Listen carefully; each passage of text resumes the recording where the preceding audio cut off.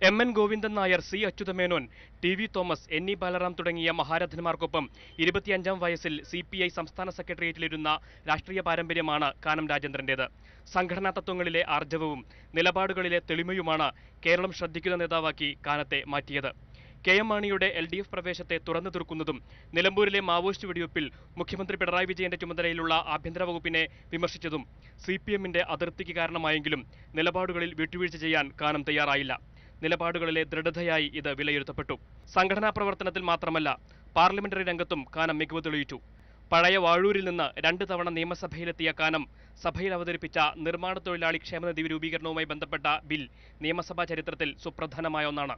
Trade union രംഗത്തും സമാനതകളില്ലാത്ത നേതാവായ കാനമാണ് സിനിമാ രംഗത്തെ അസംഘടിത തൊഴിലാളികൾക്കായി ഇന്ത്യയിൽ തന്നെ ആദ്യമായി സംഘടന രൂപീകരിച്ചത്.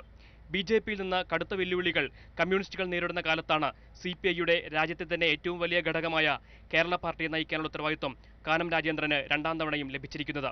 ഒപ്പം തന്നെ ഇടതുമുന്നണിയിൽ CPI-യുടെ അസ്തിത്വം ഉയർത്തിപ്പിടിക്കാനുള്ള ഉത്തരവാദിത്വം കൂടിയാണ് കാനത്തിന് 2ാം വട്ടവും ലഭിച്ചിരിക്കുന്ന സെക്രട്ടറി പദം. CPI സമ്മേളന വേദിയിൽ നിന്നും അഭിലാഷ് നായർ, മാതൃഭൂമി ന്യൂസ്.